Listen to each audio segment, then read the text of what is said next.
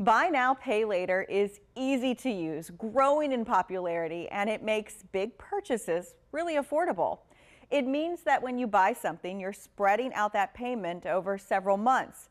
But as Kim Palmer with NerdWallet points out, the challenge for consumers is it's still a form of debt. You still have to pay it back, and it can be overwhelming, especially when you're signing up for multiple buy now, pay later purchases. She also points out buy now, pay later can be very useful, especially if you suddenly need to make an essential purchase and you have no other way to fit it in your budget. But when we're talking about the holiday shopping season, it can be really dangerous because you're making all kinds of purchases that are not necessarily essential. And you want to try to avoid taking on so much debt that it makes it hard for you to pay it back.